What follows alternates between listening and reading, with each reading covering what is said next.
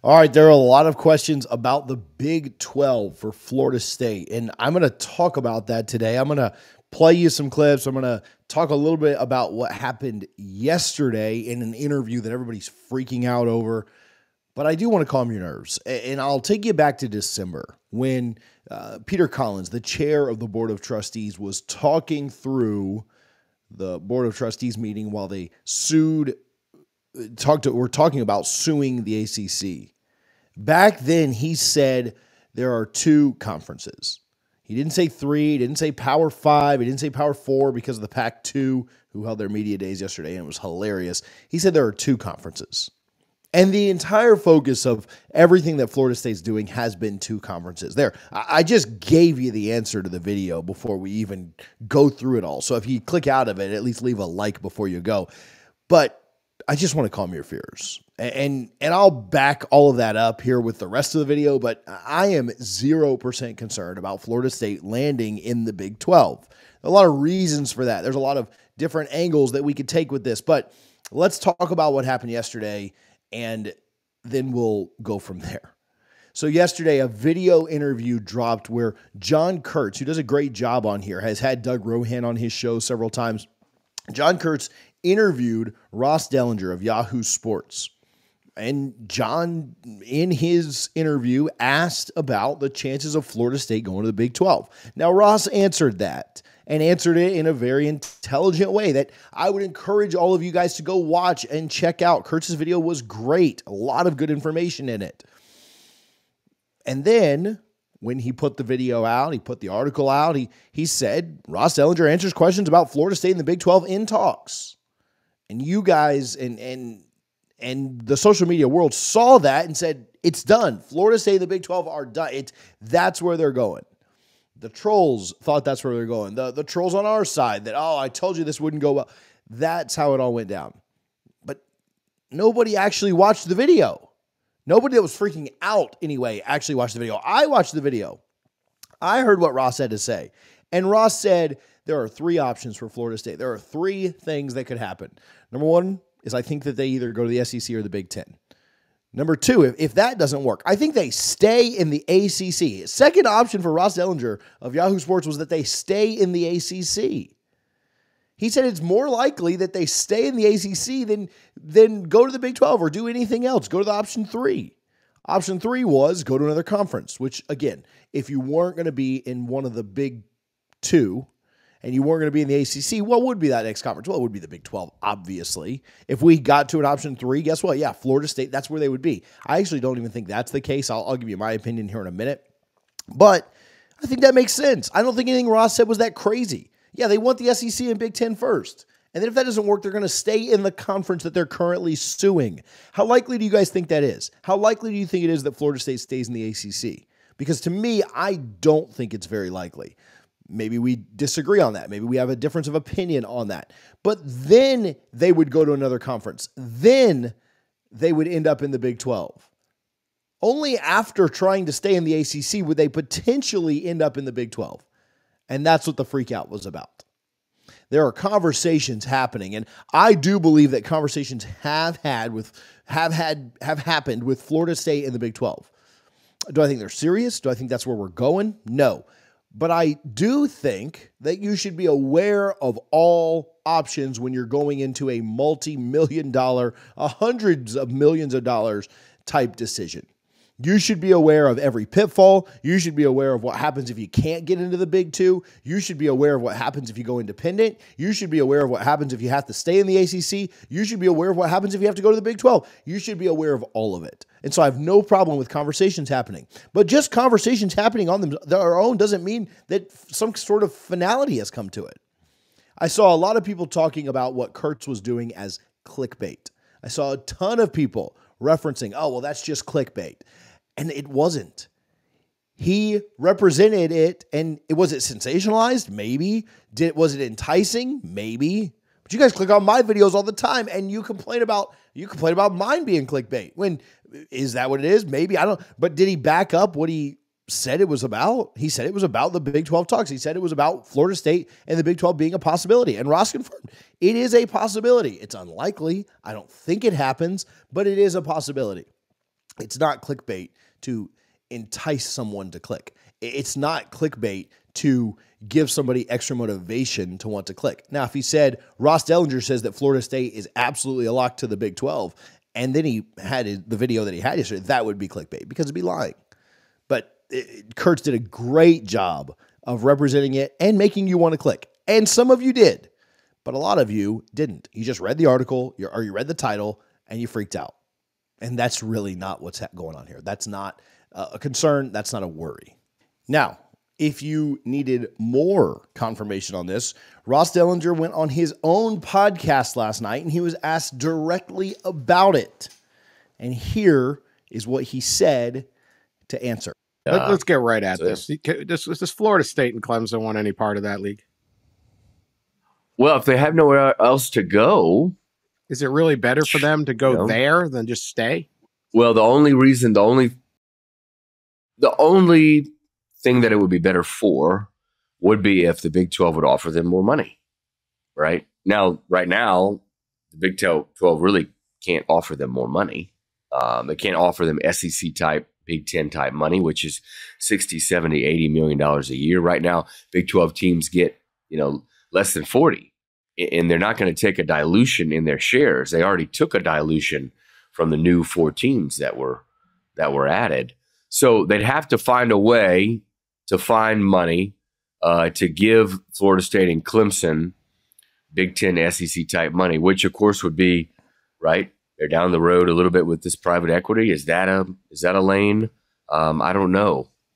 So he was asked straight up, is it really worth it? Do they even want any part of this league? And he said the only reason that they would do that is if they have nowhere else to go. So then it comes down to do you believe they have somewhere else to go? Ross and some of these guys are kind of hesitant to say that the Big 10 and the SEC are just taking Florida State on like that. I happen to disagree there, but that's fine. That's not, you can disagree or you can agree there. But he said they'd only go there if they have nowhere else to go. He was followed up. It was asked, is it really better for them to go there than to just stay? He said the only way that it would be better for them to go to the Big 12 than to stay was if the Big 12 was offering significantly more money. And he followed that up immediately by saying right now the Big 12 cannot offer them more money. I think this is telling. I think, we often hear, is something a possibility? Well, yes, anything's a possibility. But is it likely? Well, Ross has now told you twice. Once in the interview that you got clickbaited into, as you might say, and then once in his own podcast. Listen, it's a possibility, but I don't see any way that this really happens. And he follows up on it later, and I would encourage you to go check out the Yahoo Sports podcast because I just couldn't fit the entire 15-minute conversation into this, and want to kind of get my take on it too. But it was really good. It went on, and Dan Wetzel and Pat Forty had some thoughts and had some opinions on it as well. Go ahead and listen to what Dan Wetzel had to say about Florida State potentially leaving for the Big 12.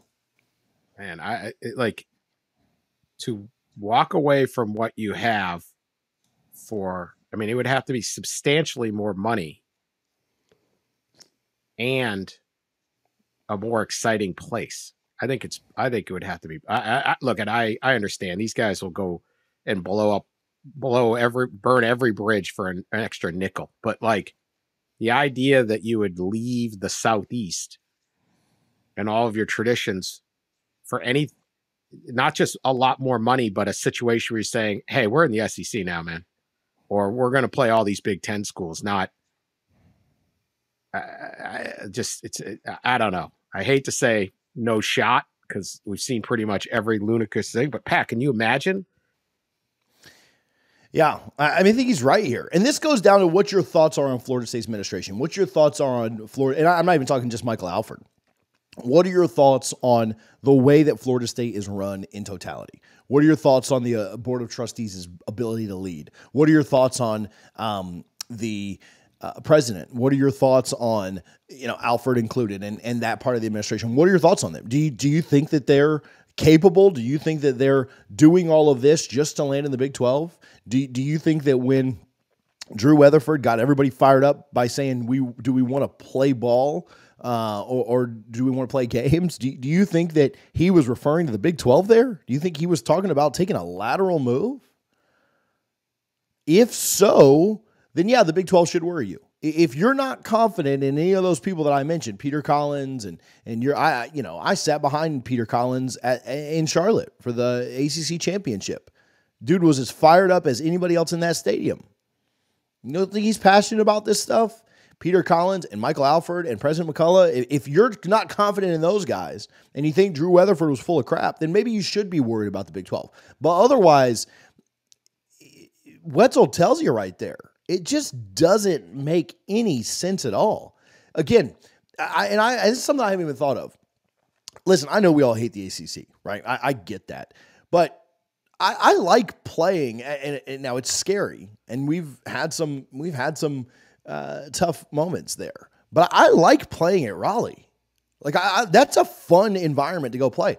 Playing at Virginia Tech, playing at Georgia Tech, like those are, even Wake Forest, who, Wake's, a bunch of nobodies. I get it.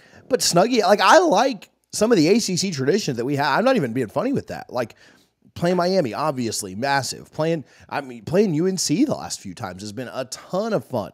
Playing Virginia, that rivalry has always meant something. And so, I as somebody who likes basketball, I've always loved going to Cameron. I've always loved UNC. And so I like all of that stuff. I like some of the traditions that we have here in the ACC. That's not even a joke. I think that the Big Ten and SEC would certainly be better. But if you're going to tell me that I could play for the same amount of money, I could either play all the teams that we have some rivalry with now, right? Virginia Tech and Virginia and Miami and Georgia Tech and some of these other programs. Why would I want to go play in Ames, Iowa, or against UCF or Manhattan, Kansas, or any of these other places? Like none of the Big 12 is an appeal to me. And so you would need to pay Florida State a lot of money to give up everything they've got in the ACC to go elsewhere. That would make no sense to me at all. Now in the SEC, you've got rivalries there. You're recruiting against a lot of those programs. They're big brands. The Big Ten, same thing, big national brands. But man, I'm not trying to give any credit to the ACC here, but I would much rather be playing all the ACC teams that we have built up traditions and rivalries with than play the Big 12 teams. Maybe that's the easiest way to say it. Maybe I fumbled over my words for 5 minutes, but I would much rather be playing Virginia Tech and UNC and, of course, Miami and Clemson. And I'd rather be playing Pittsburgh and Louisville than most of the Big 12 teams. Maybe West Virginia would be fun because you'd remember back to Bobby's last game. There are not Oklahoma State, Gundy'd be fun. That's about it. Colorado, maybe, the Dion thing. Who knows if he's even going to be there? But yeah, the idea that Florida State would leave it all, like he says, I hate to say no shot, but man, what are the chances? And they're about none. All right, Pat Forty, who can be pretty hit or miss with some of his takes, also had a take. We'll play that quickly, talk about it, and get out of here. Right. It would be a massive failure and a real comeuppance if Clemson and Florida State took a sideways move to the Big 12. There's really only three options for them. And one's the SEC, which at this point does not seem likely. Things can change. The second is the Big Ten. I'm not sure how likely that is, but things can change. The third one is you go it alone and wait for everything to blow up and then jump in with one of those two. Or you just stay where you are and wait for it to blow up and jump in with one of those two. But going to the Big 12 solves nothing. As you said, it creates more problems and more drawbacks for your fans than it certainly would add to the bottom line unless Brett Yormark can somehow reinvent the revenue stream. And again, I think this is a good point as well. Now, again, I don't agree with him as much on like SEC, Big Ten not being likely right away. That's fine. Either way, like whether that's likely or not, we can have our disagreements. Maybe I'm a bit of a homer. Maybe those guys know things and aren't saying them. Maybe they truly just do believe it. Like that's fine. Either way, I don't really care. The points of agreement though are yes, if Florida State has done all of this and they've endeared their fan base, they have absolutely gotten their fan base to be riled up and excited about what they're doing against the ACC. They've seen an increase in Battles In. They've seen an increase in donations at the boosters. They've seen all of that. If they take all that goodwill that they've built up and go to the Big 12, they'll throw it all away. They will absolutely kill all of the goodwill that they had built up. There's no question about it. We talked in a previous video about why the SEC makes more sense over the Big Ten. And what I think you'll see is if Florida State was to announce that they're going to the Big Ten or the SEC, you would see a massive jump in booster donations, in season tickets. It would be huge for the Seminoles. I think you'll see a drop if the big teams that you're welcoming to Tallahassee are Iowa State and Kansas and TCU and UCF and Utah and programs like that. No offense to those programs, but I don't care. They're not Florida State. They're not on our level. And so I don't think that that's the way it goes down. I think that you're right. It would be a massive failure if Florida State was to do all of this and then take a lateral move. In fact, probably even a back step. Now, financially, you may make a little bit more, but essentially a lateral move. This doesn't even talk about the fact that the reason you got left out of the playoff, the reason that you didn't get into the big dance was because you were in the ACC. And that the Big 12 doesn't fix that. What's a better conference? The ACC with Florida State and Clemson or the Big 12 right now with Florida State and Clemson? What are you comparing there? I mean, if you want to make an argument for one or the other, that's fine. I don't know that you can definitively say that one is head and shoulders above the other, but I don't know that it's enough to be able to make that argument. You're going to pay hundreds of millions of dollars and end up in the Big 12, ACC Part 2? They just took UCF. It would be a huge failure if that's where you ended up. And I like what Forty said here. Again, I don't agree with everything he says, but I think it would be better for the Seminoles to go independent. It would be better for the Seminoles to go it alone. Go negotiate your rights with whomever. TNT keeps getting thrown around. Go negotiate with ESPN. Go negotiate with Apple. Go negotiate with Amazon. Who cares? You'd be better off being independent. If you went independent, you'd see that same rise in ticket sales. You'd see that same rise in booster donations because you did it. You broke out of the ACC. Breaking out of the ACC and falling to the Big 12, you might as well just stay where you're at. And 40 says that as well. Going to the Big 12 adds absolutely nothing. Later on, Ross said the Big 12 would have to agree to take unequal revenue sharing, which would help with football, but he seemed super doubtful that they'd do that. And if you're a Big 12 president, and would Florida State take that? I was asked this morning, a buddy texted me and said, do you think they would do that? What if they give you another 15 to 20 million? Well, first of all, that's not enough to get equal with the Big 10 and the SEC. So you're still behind. But in theory, maybe you take that. If they're going to pay some legal fees for you, help you out in that respect, yeah, you could do that. If you're a Big 12 president, why would you agree to that? Right? You just lost Texas and Oklahoma, who dominated you for years. You just lost the big bullies of your conference. Are you really going to pay extra money? Are you going to pay the legal fees for Florida State to come in and beat your heads in for a few years and then just jump to the Big 2 later when it suits them? Like, we all know what the end game is. We all know what this is going to be. The idea that you would pay extra, that you would give up some of your money so that Florida State and Clemson could come in and beat your brains in, just for them to jump at a better opportunity when it comes along, I can't see any Big 12 president agreeing to that. Maybe some would. I don't know. But I don't see that as a realistic possibility. It seems doubtful that they would do it. Ross seemed doubtful they would do it. All of this to say, I don't think the Big 12 makes sense. And this is just my response to the Dellenger stuff that's going around, the Ross interview that Kurtz did. I'm not talking to every basement troll that's out there tweeting, oh, FSU to the Big 12. I think Ross is very well connected. I think that's why when he said it, people took it a little bit more seriously. But I don't think it's realistic. Ross himself told you he doesn't think it's realistic. And so stop freaking out about this. I think what's most likely is Florida State ends up in one of the Power 2. I think that what's next most likely, Florida State goes independent for a season or two. And what's third most likely is that Florida State stays in the ACC. After that, I think it's the Big 12. I think the Big 12 would be the last possible resort. Maybe the ACC blows up. Maybe you don't have an ACC. If the ACC blows up, then maybe at that point you just have to go somewhere for a year or two to make it work. And then you go to the Power 2.